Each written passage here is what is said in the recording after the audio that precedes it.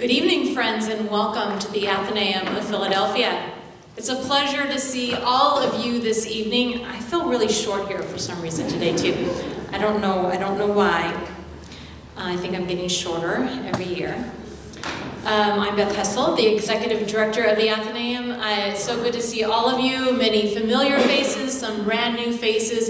If this is your first time visiting the Athenaeum and you enjoy what you see and what you hear tonight, I invite you to learn more. I invite you to become a member of our community.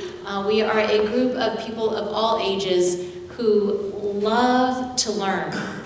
We care about art and history, about literature, about music, about Philadelphia. I think we can say everybody in this room is passionate about Philadelphia.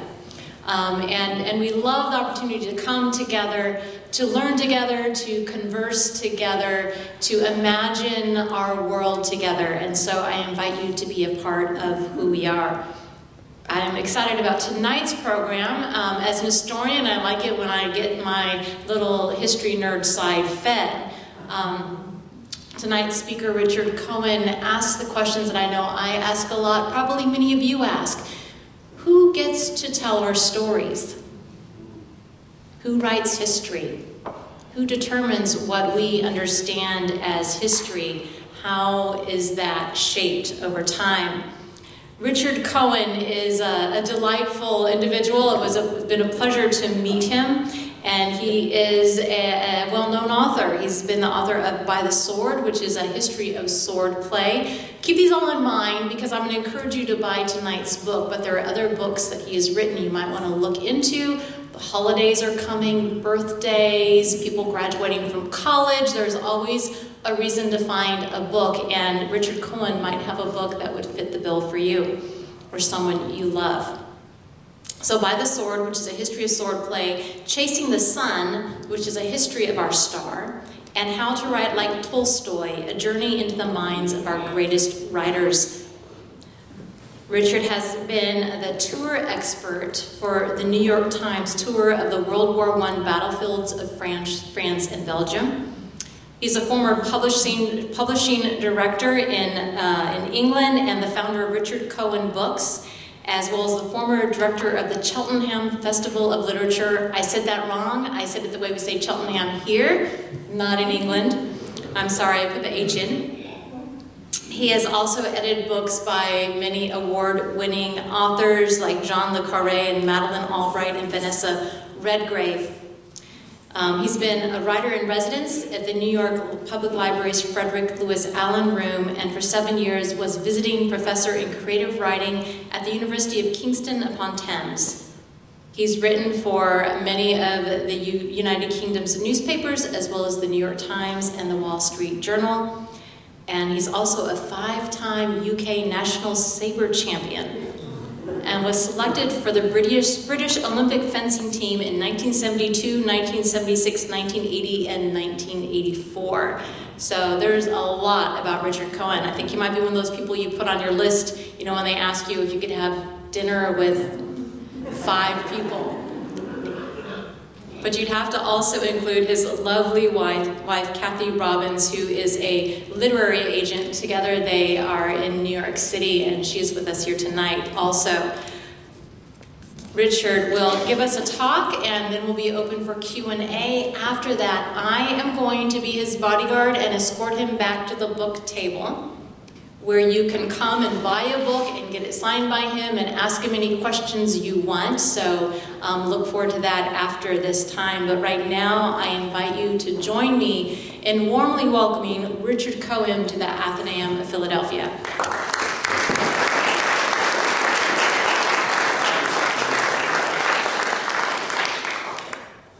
Thank you very much. Now you may wonder why I brought my wife to Philadelphia. Well, there are lots of reasons, but the principal one tonight is so that she can stand up and holler at me if I go over half an hour talking to you. But it's also because we both wanted to be in Philadelphia. I've only been here once before, and it is an amazing place, and goodness, full of history. And thinking just of the people who were brought up here or connected with Philadelphia, whether it's Margaret Mead or Chomsky or Solomon Guggenheim or Wilt Chamberlain or Kobe Bryant or the Barrymores, W.C. Fields, Grace Kelly, Paul Robeson, the Mayflower Madame, Benjamin Netanyahu, not that they're connected. It's really, well, you know all of them, but I don't, and it's an extraordinary list, rather intimidating.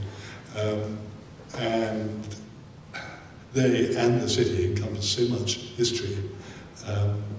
And there is so much history, which in its own way is intimidating.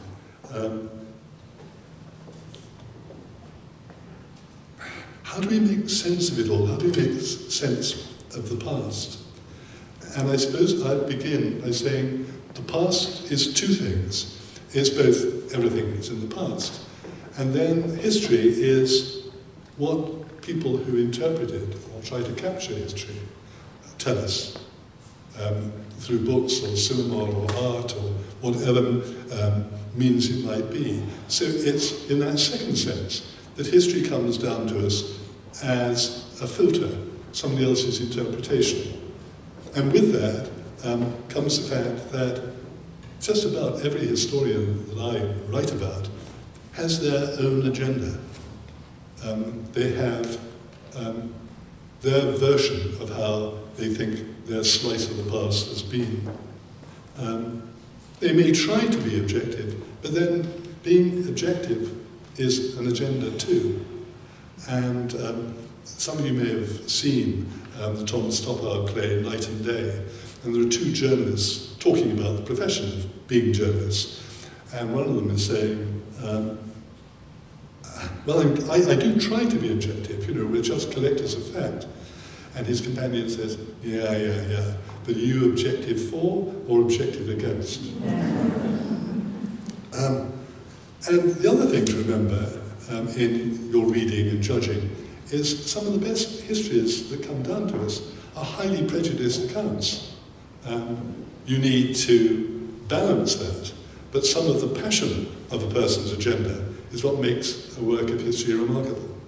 And I thought I'd just take a couple of instances, Voltaire and Gibbon, because they both, although Voltaire was over 40 years Gibbon's senior, I mean they met once or twice, they both had a passion to free writing about the past from the clutch, the control that the Christian churches had over the writing of history, and indeed the writing of just about everything else.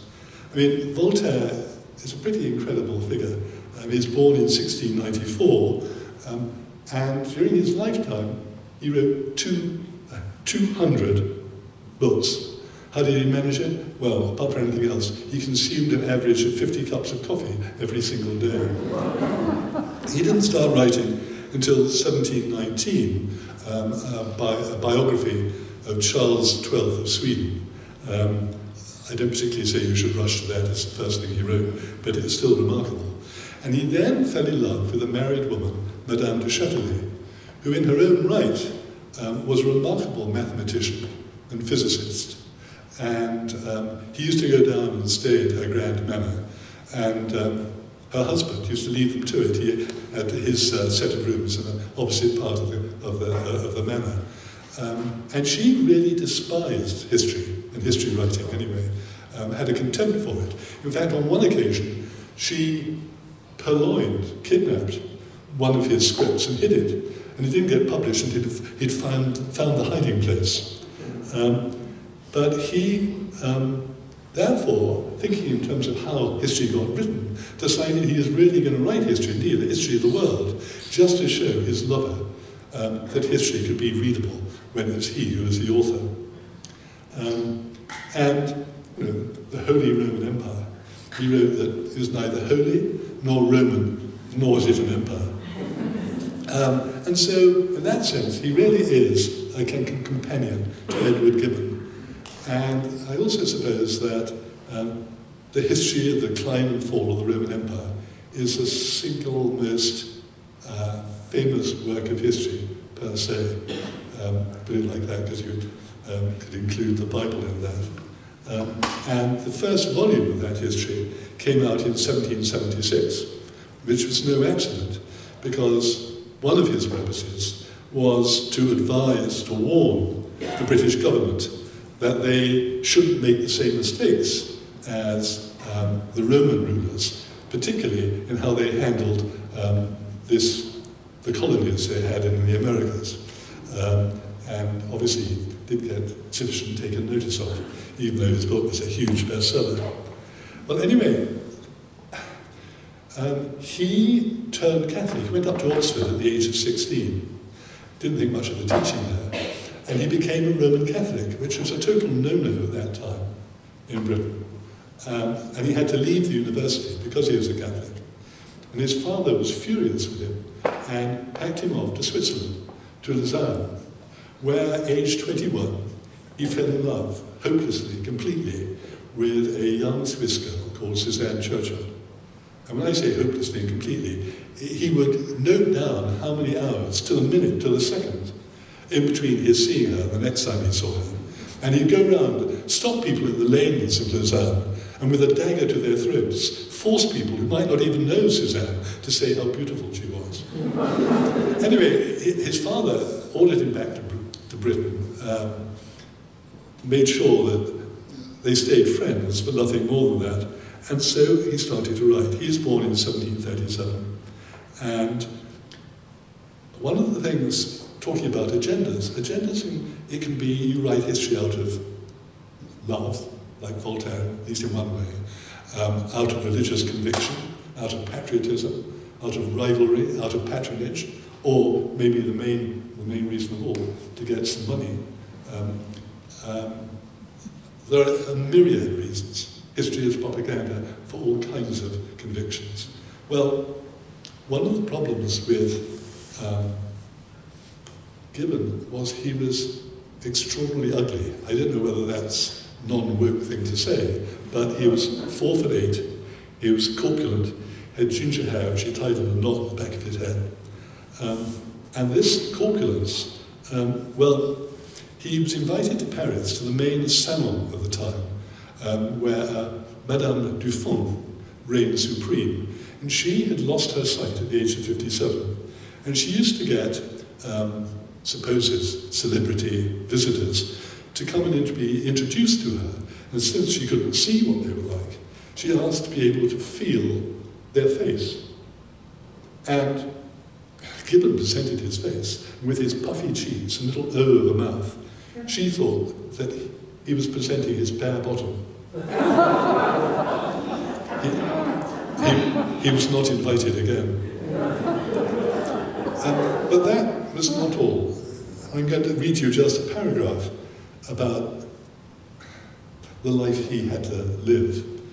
His face wasn't the end of it. Virginia Woolf is merciless. The body in Gibbon's case was ridiculous, prodigiously fat, enormously top-heavy, precariously balanced upon little feet upon which he spun round with astonishing alacrity.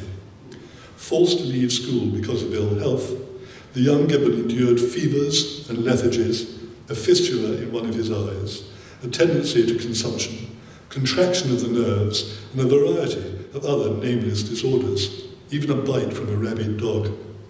Early in adult life, he developed gout, the unwalkable disease, as Hippocrates had termed it. In the epoch where close-fitting clothes were the fashion for men, during his time in the militia, he actually served and rather enjoyed it as a soldier. Gibbon developed a hydrocele, a swelling in his left testicle, and for the rest of his life suffered from a distended scrotum, causing him embarrassment and pain. It once turned septic and required constant lancing to remove excess fluid, sometimes as much as 4 quarts. His proposal of marriage late in life to one Lady Elizabeth Foster was not only met with her helpless laughter, but when she begged him to rise, he was unable to do so, and 2 stout Swiss helpers had to pull him to his feet. Well, if you had to live inside that body, is it surprising that you should write with such glee, such wonderful, painful irony of one of the most hedonistic societies we've ever known. His agenda was very marked. If you know about his life, very obvious. It does raise a question of who gives us our history. We think now, you know, of the world of academia, professors of history and so on. But what I try to do in my book isn't to write an anti-academic book, but to show that most of what we all know of as the past actually comes from people who weren't attached to universities, weren't professional historians in any way. That's why I mentioned the Bible. The history in the Bible contains a huge amount of history, but it is first and foremost a work of propaganda. I don't belittle it, but I am looking fairly squarely about what it is. Any book that says it was partly the first 5 books were written by Moses, including the description of the death of Moses, does need to be looked at carefully. I've also included journalists who write the first draft of history.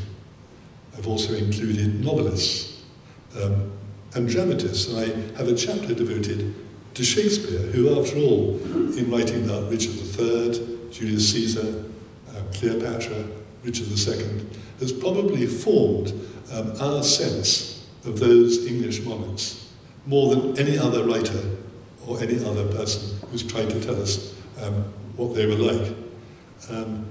Half his 37 or 38, depending on what you argue, his plays are rooted in history, but they're also emphatically works of propaganda. None of his plays took place in London, none of them took place in his own time, but through those plays he championed and propagandized the Tudor cause. Now, at that time, people's entertainment, people's sense of news, people's sense of the past, came from sermons, town criers, religious plays, and plays being put on, particularly in London. In London, 2,000 people would go a day to plays put on, paying 1p if they were hoi polloi, 4p if they were gentlemen. And the demand for new plays was extraordinary. Theatres would put on 5 different plays every week. In Simon Sharma's view, history became the country's new theology. So when you think of historians in the sense of who, through their filter, have given us our understanding of the past, I'd rate Shakespeare one of the chief amongst them. Now, following on from that, you have the figure of Sir Walter Scott, who really, although you might fairly say there were people before him, he utterly changed what fiction writers could give in terms of understanding the past. He was the first great historical novelist. I mean, he began as a lawyer, but then when he turned to writing, he was born in 1814, in 15 years he wrote 25 novels. The Waverley novels, Ivanhoe, Quentin Durward, I mean an extraordinary list, which we know as much in film as we do the books themselves, as well as 7 short stories, 5 plays. He's an extraordinary figure. But one of his agenda was to describe Scotland in a way that Scottish history could hold its head up proudly. So he was a remarkable man. Byron wrote of him, what a wonderful person, I'd like to get drunk with him. But he invented, you know, the tartan kilt, his invention. He didn't invent bagpipes, they'd been invented in ancient Egypt, but certainly as a Scottish piece of culture, totally Scots invention. And the success of his books, the extraordinary success of his books, Jane Austen said, because Scott had begun as a poet before, alongside his legal career, Jane Austen said, it's not fair, leave us alone, stick to your poetry. In fact, he realised Byron was writing poetry rather better than he, which was one reason he turned to fiction. But following Scott's success, let alone what it did in terms of inspiring Fielding and the whole tradition, of British and American historical novelists. You had the Prometheus Stasi, the Betrothed, by Manzoni in Italy. You had Pushkin writing historical novels in Russia. In Germany, you had Before the Storm by Theodore Fontaine. In Spain, Benito Galles, who wrote 46 historical novels. He transformed what writers could do in telling the past, or using the past for their stories. And so on through the years. I'm sure you've all read any number of historical novels. On to Hilary Mantel, who, again, transformed our view of Oliver Cromwell and Thomas More. And I asked her, because I was lucky enough to get to know her a bit, what prompted her to choose him. And she said, well, I went in early 1960s to see the play A Man for All Seasons by Robert Bolt. And that so annoyed me, Thomas More, the saint, the goody-goody you would certainly not want to have that dinner with, and Cromwell, the absolute villain, that I decided to try to put matters to rights. And she has. It may yet, the pendulum may swing, but for the foreseeable future, Thomas Cromwell is Hilary Mantel's Thomas Cromwell, because the right novel, written by a talented enough writer, can change the way we see the past. In fact, novelists used to call themselves historians because it gave them a special authority. So, when did the professional historian, so to speak, arrive? And it's not as if when the writing of history began, people say, preeminently Herodotus, the so-called father of history, also called the father of lies, began. But he was a sea captain and traveller. Thucydides was a sacked general, and both of them outsiders. Now, history, the writing of history, isn't a necessary development, but certain discoveries are requisite if a society is to advance, and having a sense of the past is one of them. So, and don't be scared about this, but I do try to develop the way history writing developed. I don't use the word historiography at all in the book, I think, except once, it's a rather good quotation. But it's actually fascinating. And it wasn't until the great German historian, Leopold von Ranke, arrived. He was born in 1795, so he's very much a 19th century figure, that he determined that people who wrote history, apart from anything else, should be respected and should have some kind of career structure. And at that time, as the 19th century rolled on, and the words science and scientists, those words became invented, he realized that scientists got good university posts. They had good careers. So how could he make sure that people who wrote history were respected? Well, he was based nearly his whole life in Berlin. And he introduced into his teaching, his writing, certain ideas which we now take for granted. Seminars, tutorials, the idea of the doctorate, using primary sources as a given for any proper piece of historical research. And he became so preeminent, not only did his pupils go to other universities, certainly in Germany, but areas beyond, to head their faculties, but it was just presumed that just as in the 19th century, you'd go to Paris to find out the best in medical research, so you'd go to Berlin if you wanted to be a really good historian. Even so, it took a long time for his ideas to gain proper credence. It wasn't until the 1860s that doctorates were first awarded in America. Johns Hopkins University was the first in 1861. So it was a battle. But really from that point onwards, from von Ranke's time onwards, you get the von if you're respected, so he at least knew he succeeded in that. That being a professional historian meant anything. I suppose one of the other things I tried to say in my book is, for a lot of the time, despite the fact that I can name any number of historians, particularly people alive today, because my book goes, well, from pre-Herodotus right through to the television age, to Simon Sharma and Nigel and Mary Beard. I haven't even mentioned women as historians, which is a whole chapter in the book.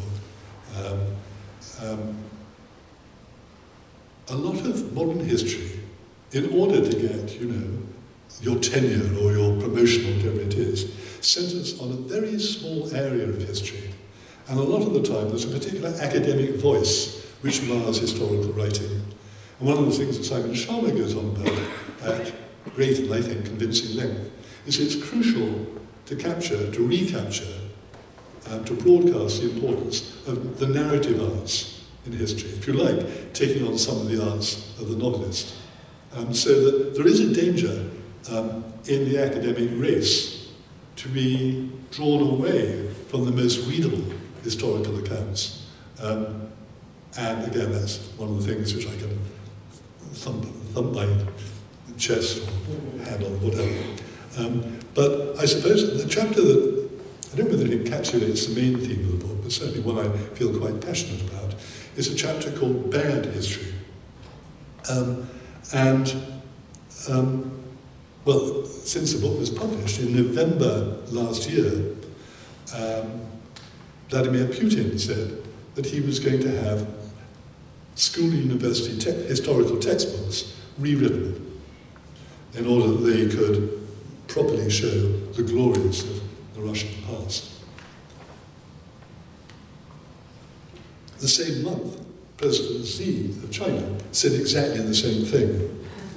And no wonder Goethe said that patriotism corrupts history. They reckoned that the glories of their past were what matters. Mind you, it helped that Putin, his government owns the main printing press in Moscow, and it was that press that was given the commission to reprint new versions of Putin's versions of history. But I don't have to go, I mean, the actual chapter deals with Putin before the last 4 years of Putin's rule. It goes back to what he first did to textbook publishing. It also goes to how Japan hasn't come to terms with its past, particularly its past from 1937 to 1945, and how when MacArthur was controlling Japan, the Japanese people were spared no detail about what the Japanese had done in terms of the rape of Nanking, comfort women, crazy phrase, biological warfare, and so on. And in the years since then, there's been this retreat from that full account. And still, Japan's government will not face what its true history has been. There's a French historian called Ernest Renan, you may know, who said, "Forgetfulness is essential in the creation of a nation." But look what's happening now in America. You've got the 1619 project, which, however important it is certainly not the whole story. And then Trump commissioning the 1776 Commission. So you've got a country riven in its understanding of its own past. And it's not just that America's past is a political ball. 37 states in America no longer have history as part of their basic syllabus in schools, which is extraordinary. And it really leads me to a kind of conclusion that history, the way I've been talking about it, is in crisis in this way. And it's up to us to make sure that, as it were, the right side wins in the sense of a respect for truth and its importance wins. But it's not an easy position to defend.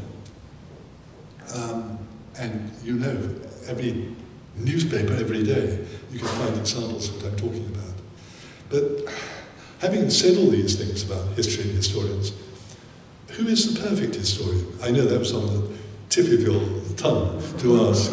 Well, I'm going to quote, just to wrap things up, an American historian. He didn't come, I'm afraid, from Philadelphia. He came from Boston, but you can't have everything. He was a 19th century figure again. He's born in 1796. And like his father and his grandfather before him, he went to Harvard. And he was leaving the refectory one day when there was a rumpus behind him. And he turned, and somebody threw a crust of bread across the room. Must be a pretty hard crust. Hit his eye, knocked him down, slight concussion. He woke up the next day blind in that eye. Within, I think, 2 weeks, he also had inherited on his mother's side a certain kind of rheumatism which affected his remaining good eye, so that for the rest of his life, from student days onwards, he was 95% blind.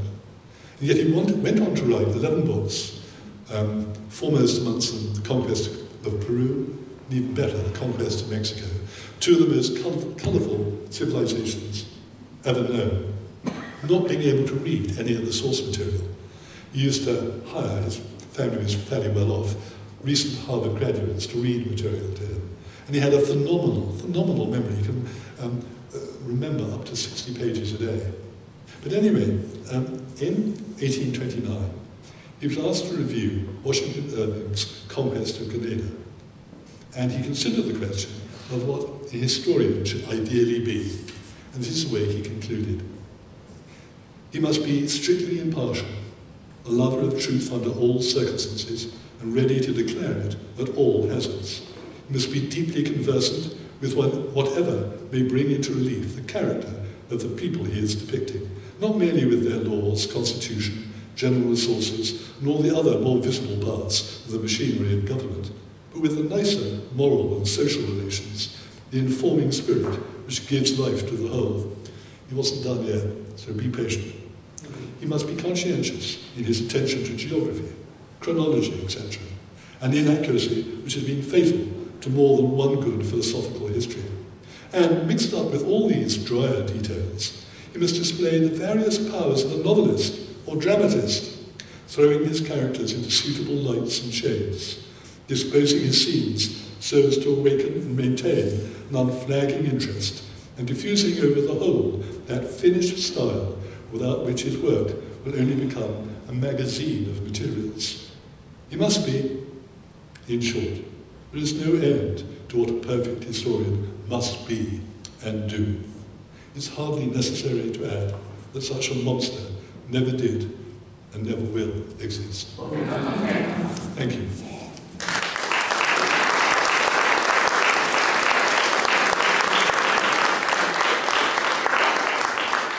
My wife, Kathy, maybe I didn't see her. I didn't see her get to her feet and shout. So thank you for being patient. But it's now questions. Anyone? Sun to science. This audience, I know, is full of fools. Men in the front. How does the reader know what's true? How do you know what is true? By reading as much as possible and talking to people whose opinion you respect as much as possible. There's no special answer written in stone somewhere. It's you forming your own judgment when you feel you've made some effort to be properly informed. As simple and as difficult as that. About the textbooks, how are the information in textbooks true? You're not reading, they're reading those. You think they've got some special authority? Do you know, as recently, I suppose it's as recently as 1860, there were textbooks being published in North Carolina, I think, that were still putting across the view of the American Civil War that the South were unjustly treated and the Civil War was not to do with slavery. Textbooks now, let's take a more innocent example, or less argument-laden example. How was Stonehenge built and why? In the last 3 years, despite what textbooks have said, there have been great revelations about who did the building and their purpose. So our understanding of history, i.e. what we think is the truth, the fuller truth, if not the ultimate truth, is changing, or should be changing, all the time. Thank you, and thank you for a very informative presentation.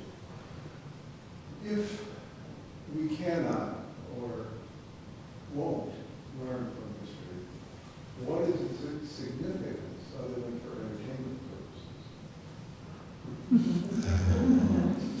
Well, I hope one of the main reasons one reads anything is for entertainment purposes.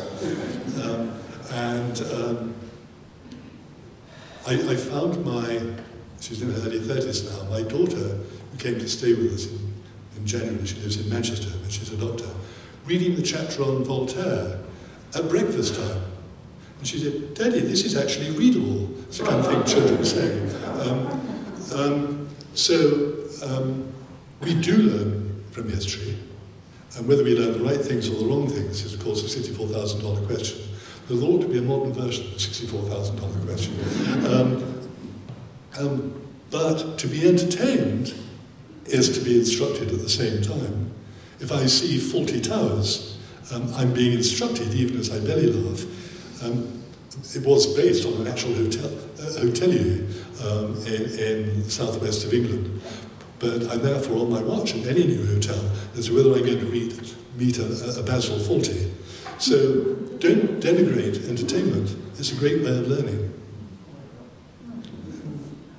My question has to do with a different perspective of history related to where the Howard Zinn form of history, and thinking a little bit about who gets to tell it, and if it's told, where in the longevity it's told, from those who land on the shores versus those who sling the first arrows.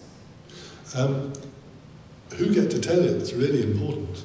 It's a cliche that history is written by the winners.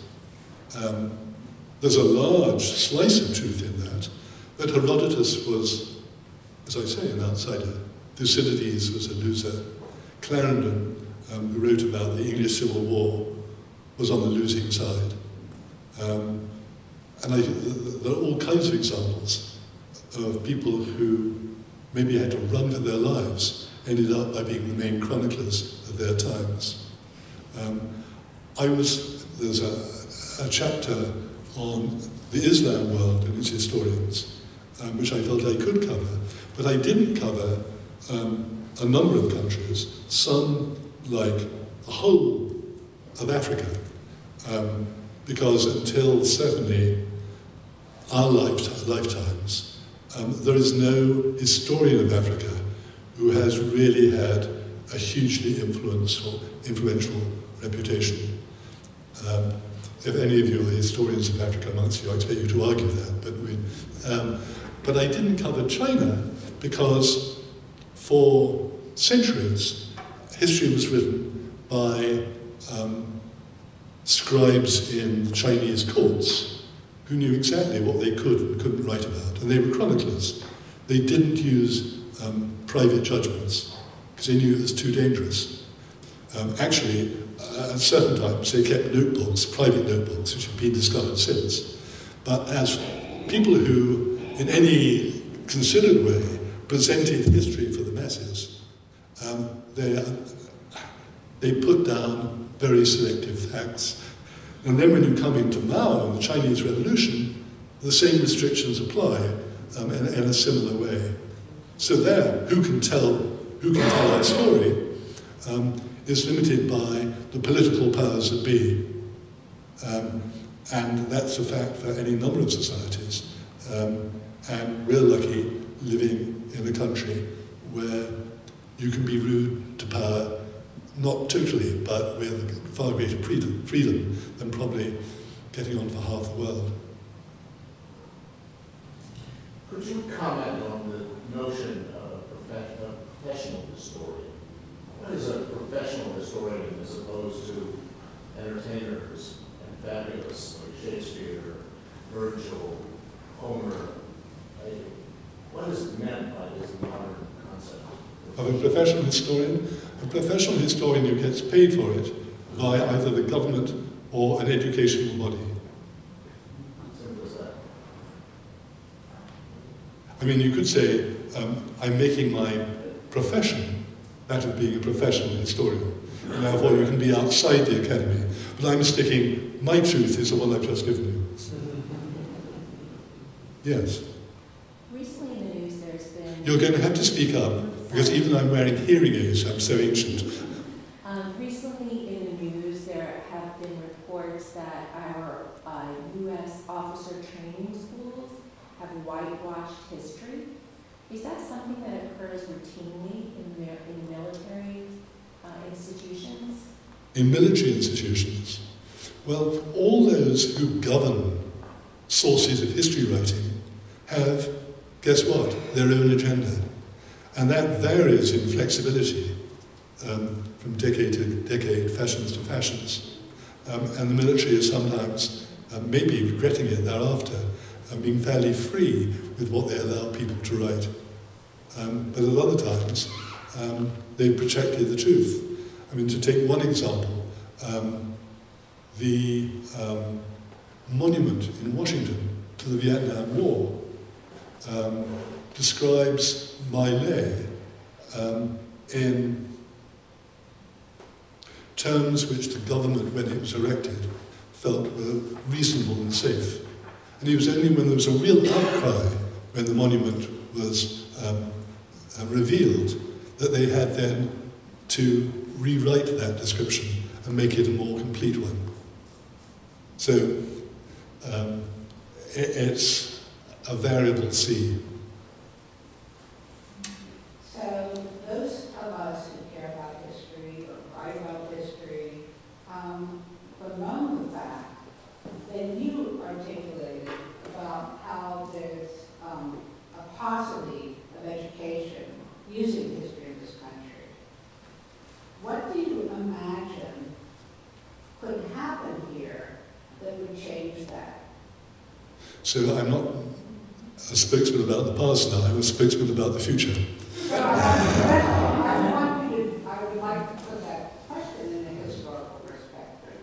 Then, what does history tell us about the necessity of inculcating the next generation with the sort of normative history that everybody can find there and embrace?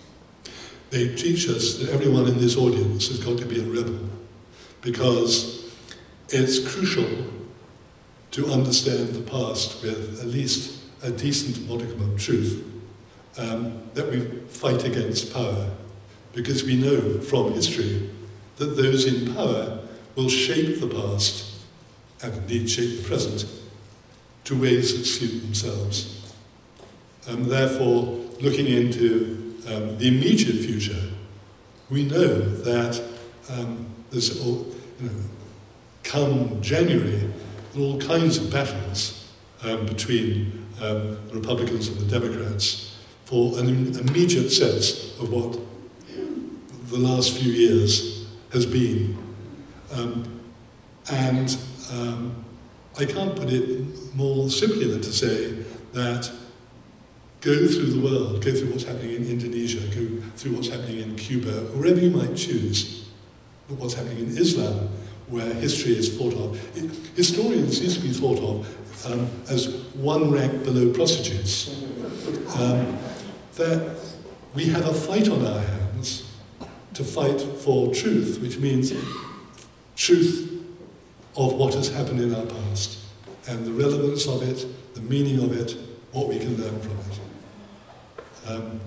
I do sound like somebody thumping, but it seems to me absolutely obvious that we've got a fight on our hands.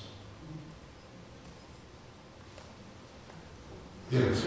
So as we live, thank you, by the way, as we live through this period where there's so much reassessment of the past and questioning of things that we all used to hold to be true, or many of us, maybe not all. One thing, particularly when it comes to things that are not books, we hear all the time is they're taking away our history, they're erasing our history. As one of those professional historians, I have a response to that, but I'm curious what your response to this sort of double-sided devotion to history that we hear so much about, sort of this resentment for any type of reassessment of the past. I'm not quite sure what the question is, so I can absolutely turn it to my agenda. One of the things about history is a lot of people come after not only the event itself, but follow on from partial or wrongful versions of history. So when William of Malmesbury wrote about the history of England and created King Arthur and Lancelot, Guinevere and the rest, he wasn't even Welsh, let alone didn't come from Monmouthshire. There were people after him who could put matters to rights. And so our understanding of history is like a palimpsest of different views, putting one way and then the next, and correcting moments or periods of the past the whole time.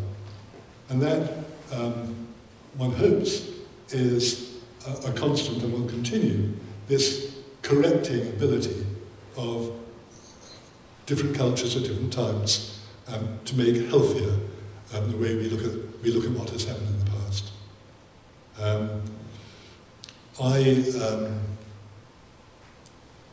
When I was working in publishing, was lucky enough to be the editor of John Keegan, whose book, The Face of Battle, really transformed the way that military history was written. But John, when he was 11, 12, contracted TB, a debilitating disease, and he spent his teenage years in a hospital, very often with ordinary troopers, soldiers from the Second World War, who befriended young Johnny, educated him, told him stories, and he learned to have a tremendous respect for the fighting man. And when he came out of, when TB got a cure, and although he went through life with a back that became worse and worse as years went by, he volunteered for national service and was just laughed out of court by the doctors who were examining him. But what he took to the writing of military history was both a kind of moral zeal, not in any pompous sense, but in a courageous and enlightening and emboldening sense about what war is and the horrors of war, and what it's like to fight in a war, which was part of the revolution that he caused to happen in the way it was written about. But he also, because of his own position, unable to fight in a war, and as Samuel Johnson said, we all of us who've never fought in the war have a particular kind of envy of those who have. He had a romantic view of the fighting man that post-John Keegan's writing has been corrected by people who may not be as great historians as he, but can, again, right the ship of history, as it were. History is curious that history is a singular noun, because as you're talking here, it's clear that there are multiple histories, and it seems to me that it's, when we listen to him, they could all get eventually merged into a single history. I'm reminded one of my daughters was in 6th grade, and she had a friend whose family was from sabbatical from London, and her friend did want to come to school in January. She refused to go to school. Why? They were studying the American Revolution. The British were the enemy. So she was being taught from an American textbook about her country, which had a quite different view of history. So can it be a single history then, or different people can necessarily have different histories? Well, one of the things about words is so many of them are just labels. All words are labels in a sense. They're a sound we make to mean a particular thing. History itself wasn't a word that was in circulation in English until the 19th century.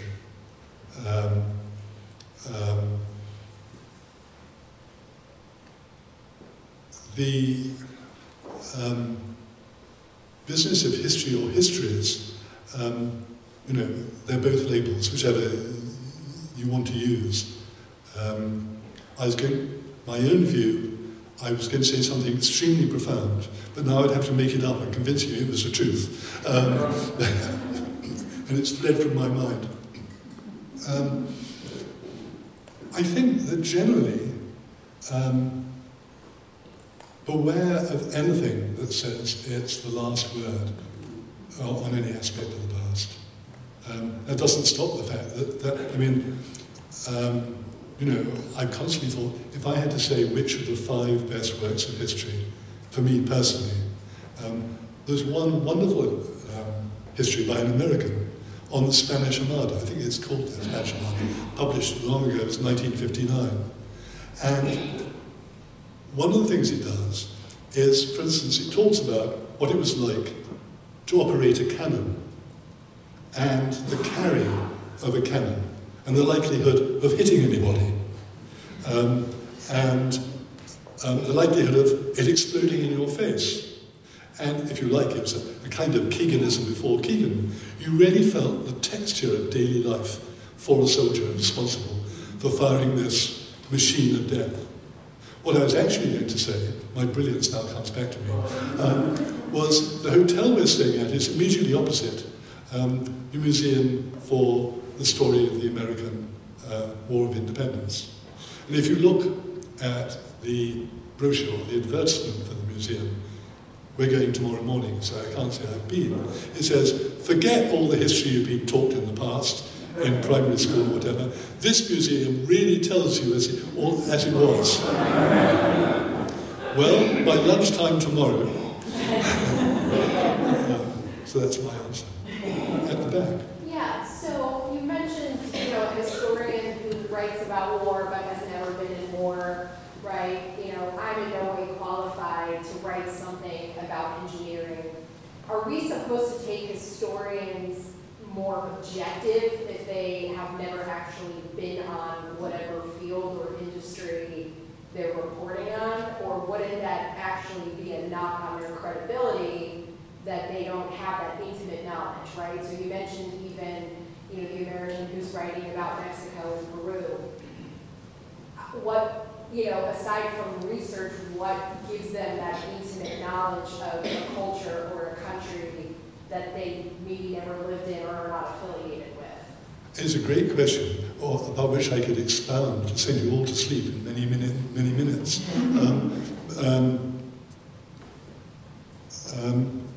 The short answer is the brilliance of the creative mind. But beyond that, in the introduction to the first volume of his diaries, Henry Kissinger says there's one thing that a person writing about their own time in history gives. They were actually there. And that gives them, they can still write spuriously, that gives them a certain kind of authority that someone who wasn't cannot possess. But then you've got Avril Hanuman, who wrote Present at the Creation, an ironic title, given what I'm going to tell you. He said one account, one part of his memoirs, to a friend, said, look, this is such an important conversation about government policy and what we're going to do for and against various strategies. Can you tell me whether I've remembered it? I mean, I tried to say that, when I witnessed so-and-so and so-and-so giving their point of view that I'm correct. And his friend wrote back and said, oh, you've got it absolutely right, and it's an extraordinarily good depiction, with one exception. You weren't actually present. And you've got examples throughout history of people who were there getting it wrong. A Russian was asked by a British officer what Napoleon was like. Russia had a great white beard, and had been there during Napoleon's invasion of his country.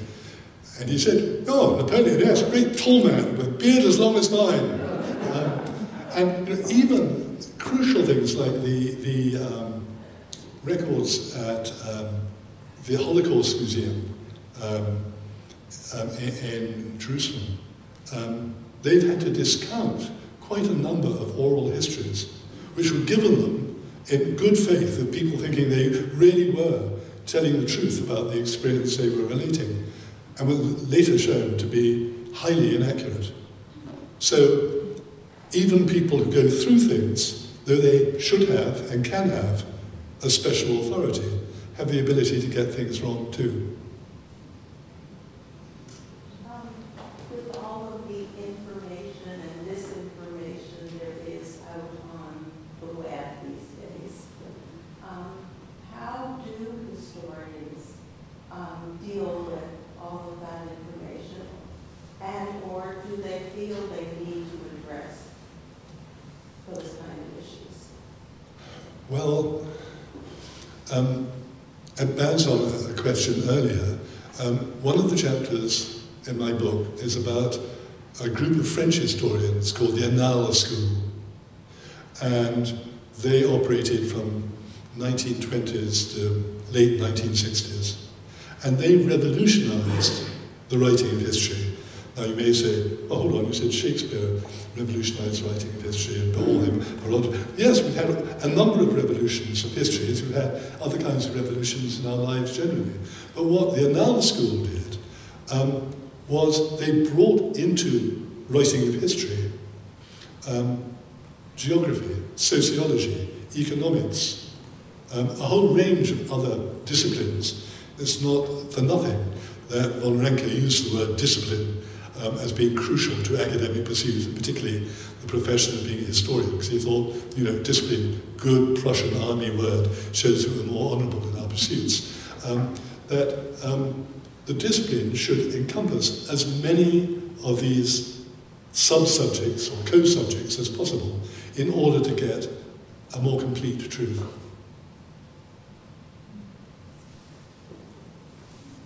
He also, by the way, the Annales School included one of my favourite historians, Frederick Brodel, who talked about the long period, the long time. And he said, you may want to write about particular battles or particular episodes of a country or nation or world's history, but it makes far more sense, and to get at greater truths, to think of vastly longer periods of time. The erosion of mountains, the changing of seas, things which happen over millennia, not a year, a decade, or whatever it might be. And again, that's to get at a more complete truth. So it's not only the historians who approach history with an agenda, it's also those of us who read it. And, you know, we don't, not someone who is reading it for purposes of writing history, but because I'm interested. Obviously, I can only read so many books on a topic. I can't read 15 books on the Russian Revolution. So I have to pick and choose. How do we as a reader assess what we're reading, especially if something is very, very well written? You read something by a historian, as you say, entertaining, and it captures you. You read it, you're really involved in it. But most of us don't have a basis to make an assessment as to whether or not what's being written is how accurate it is, or to what extent, more likely, to what extent their agenda is leading them to pick and choose in terms of the history that they're relating. My answer to that is bad luck. The other thing is, making history. Obviously, you look up Amazon and read all the reviews of the book and make up your mind. There's no, as Humpty Dumpty said, there's no knockdown argument on that. You've got to do the best you can within the time available with your range of friends that you have, and so on. It's not a very satisfactory answer, but we can't read everything, and you just do what you can. But then remember, you're all historians. When you get back home, you say to whoever you're living with, you'll never guess I ran into Lady Gaga on the street today. She loves Philadelphia. Whatever it is, you start telling a story. You tell your story, a piece of history that you select and you shape according, it may seem inspirational or intuitive or whatever, but that's your contribution to history. And the person you're talking to may say, you're pulling my leg again, or why are you such an inaccurate recaller of what you've been up to? So most of our lives we're confronted by people telling us stories about the past that we have to decide how much truth there is in them. It's a hard life.